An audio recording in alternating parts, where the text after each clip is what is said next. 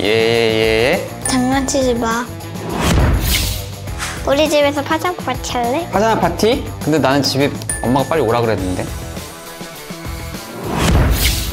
엄청 중요한 일 하는 거 알겠지? 그런 거엔 관심이 없거든요.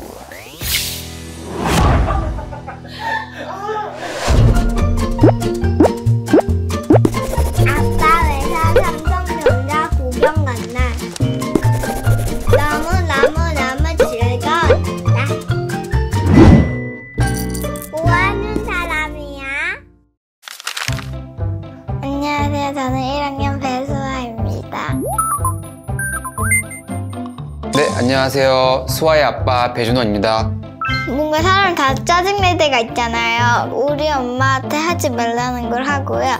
저랑은 역할놀이 할 때 장난을 치고 그런 사람이에요. 우리 집에서 파장 파티 할래? 파자마 파티? 근데 나는 집에 엄마가 빨리 오라 그랬는데. 장난치지 마. 아빠한테 물어봤는데 예전에 전화기 연결하는 게 뭐 잘 되게 하는 일이라고 한 것 같아. 아빠 뭐하는 사람이야?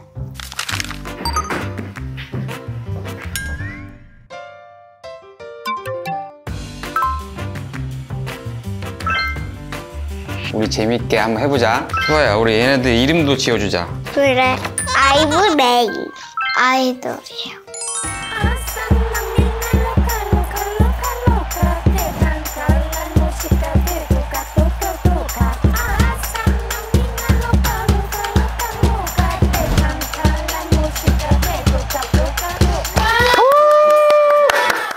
아빠 회사 가서 아빠가 뭐 하는지 같이 가는 그런 놀이 해볼래? 그래. 빨리 가자. 학교 빠지기 너무 좋아. 학교 빠지기 너무 좋아? 응. 수아야, 아빠 회사 어딘지 알아? 삼성전자. 삼성전자? 뭐 만드는 데야?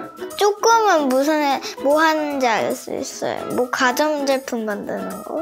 약간 제가 봤을 때는 핸드폰? 삼성전자는 가전제품이랑 스마트폰 말고 스마트폰에 관련된 5G 소프트웨어를 만드는 것도 있어. 저는 네트워크 사업 PVT 그룹에서 5G 기지국의 성능을 검증하고 분석하는 업무를 하고 있는 배준호 프로입니다. 5G가 뭔지 알아? 5G? 저희가 5G 기지국을 통신사로 납품을 하면 통신사에서 서비스를 제공을 합니다. 근데 아빠가 조금 더 설명해 줄까?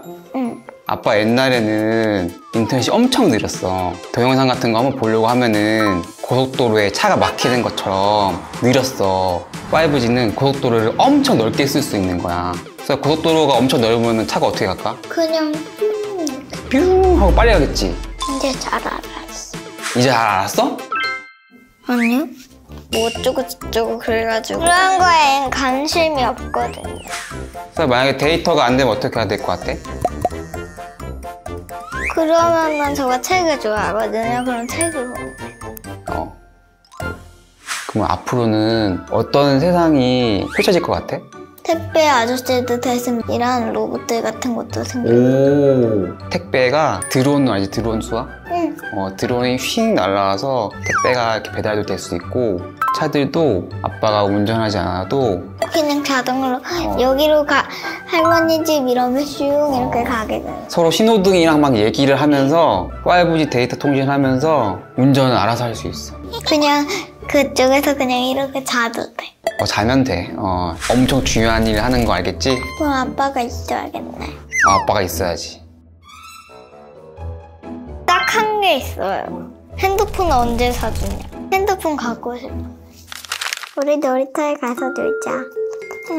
안녕. 소야, 아빠랑 제주도 한 달 갔다 왔던 거 기억나? 응. 좋았어요. 이야. 협조해줬죠. 맞아, 협조해줬죠. 제가 10년 근속 휴가를 받아서요, 기존에 있던 연차랑 같이 연결해서 갔다 왔습니다. 상사라든가 동료들이 그런 거에 대한 인식이 좋기 때문에 꺼리낌 없이 갔다 올 수 있었던 것 같아요. 나중에 또 가고 싶다, 그치? 응. 소야, 아빠 회사한테 하고 싶은 말 있어? 뭔데?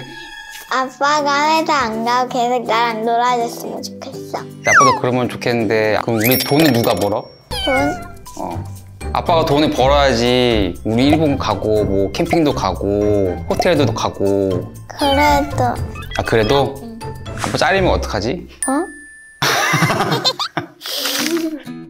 오늘 이렇게 아빠 회사 와서 사무실도 보고 인형놀이도 같이 하고 어땠어? 좋았어. 좋았어? 아빠도 너무너무 행복했어. 아빠 사랑해. 나도. 고맙고 아빠 진짜 최고예요. 조금이라도 이해를 한 것 같아서 다행인 것 같아요.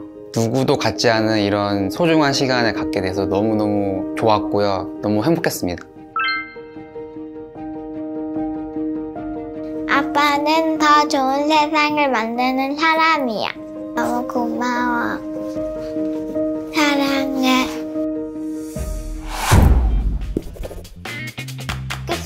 어느 날은 막 친한 남자애가 있었어요. 막 결혼한다고 하고 둘이서. 그 다음에 그 남자친구는 벨트가 안 되면 저가 하는 벨트도 줘가지고 막 선생님 몰래 반지랑 뭐 장난감을 써가지고 저 주려고.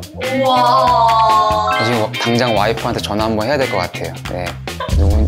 이 사실을 알았는지. 근데 뭔가 저가 많을 것 같아, 걔랑.